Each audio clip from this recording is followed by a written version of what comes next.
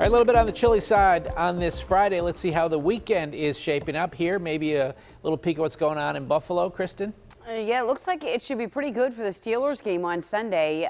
We'll get to that in just a minute. Right now, we had just a little bit of drizzle or a couple of showers around for folks for Friday night football, and this drizzle just won't go away. Areas up into Butler, Northern Beaver, Mercer, Lawrence counties.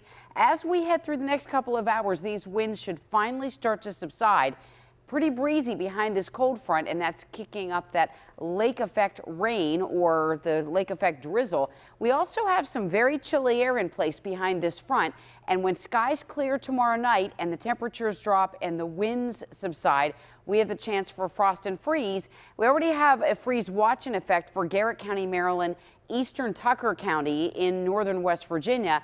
We could see frost advisories posted for our region tomorrow. We'll keep you posted on our KDKA weather app. You can download that for free and get notifications sent to your phone. But know that if you have anything outside, flowers or plants, anything in the garden, it's ending the growing season. We're getting pretty close to that time, and it may be tomorrow night when we see the first frost. You see a little bit of this lake effect activity coming down off of the Great Lakes. Ours is some drizzle, but up in through the UP of Michigan, we have seen a couple of snowflakes in places like Marquette just for a few minutes, and then they went away. So hopefully it'll be another couple of weeks until we start to get that, but it's coming up on time that we start to see that form as well.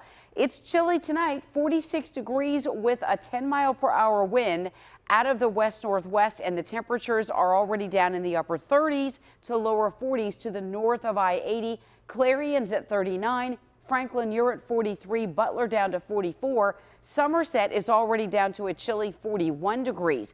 Temperature has dropped a good 10 to 15 degrees from this time last night.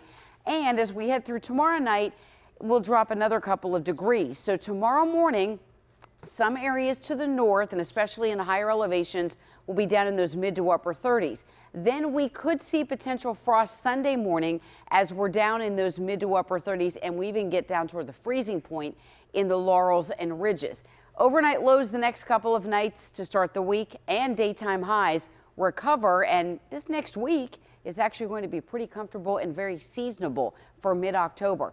Futurecast overnight, clouds begin to clear out, so expect partial sunshine tomorrow in the morning, some nice sunshine in the afternoon, and then it'll be frosty and crisp to say the least on Sunday morning, but lots of sunshine on the way for Sunday afternoon.